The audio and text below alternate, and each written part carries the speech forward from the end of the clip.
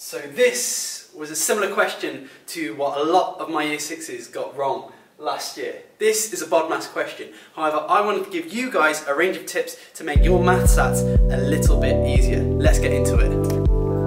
Hey guys, I'm Blakemore. I teach, travel and sometimes triumph. And this is a teach video.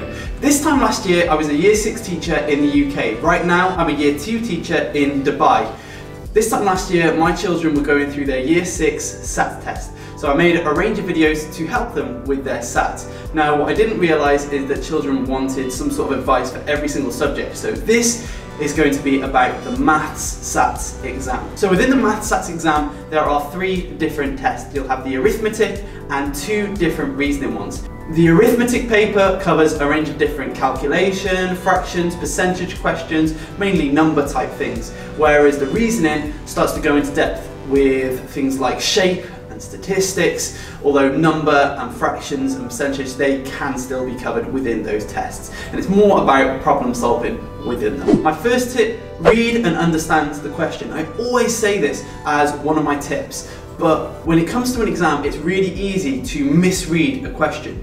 If once you've read through the question twice, you're still not really sure, ask a teacher to read it back to you. They can't give you any advice. However, hearing someone else read a question can sometimes make it a little bit easier to understand. Tip number 2, use the working out box. Now this is one that teachers will say over and over again. Now if there is a question that says, put your working out here, then make sure you use that to do your calculation.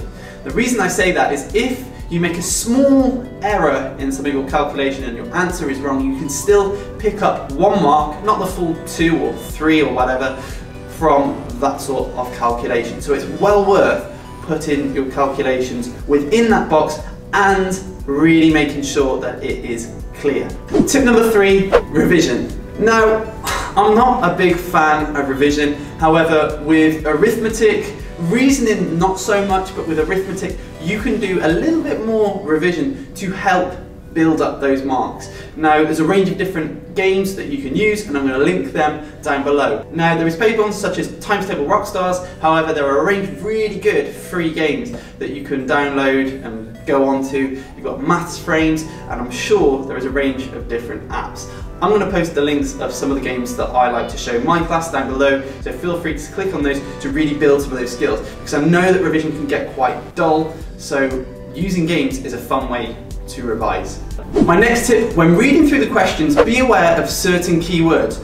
Words like not and both can really change the question format. Now, if you want a little bit more advice on maths tips, I'm going to put a link to another video down in my description. It's really good for maths tips and it sort of explains that not and both question a little bit more in detail. It's worth checking out. It's not part of my channel, but I just want you guys to do as well as possible. The next tip, answer the questions properly. If the question says circle the specific answer, if the question says match the answers up, then make sure you do that, because it is far too easy to start doing the wrong types of things. Another general tip that I really like is making sure that if you decide you're going to miss a question, that you put a mark by that question, whether it's a circle or a star, just to make sure that you know that is a question you've missed out. So when you come back through the paper, you know you've still got to do that one, because it's far too easy to just be excited to finish and just completely miss questions or a full page. That happens. My final tip is to make sure that when you say you've checked your answers, that you actually have. One strategy that I like to use when I check my answers is to read the question first, then look at the answer.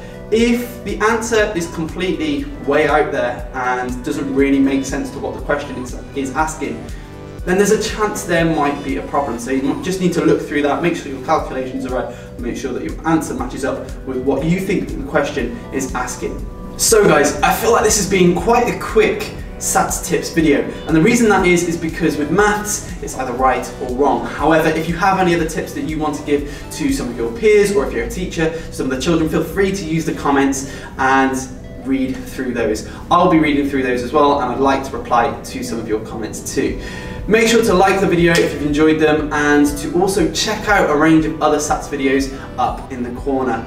If you're new to the channel and you've really enjoyed the video, feel free to subscribe and make a range of teaching and travelling videos. I'll see you in the next one, guys. I'm out.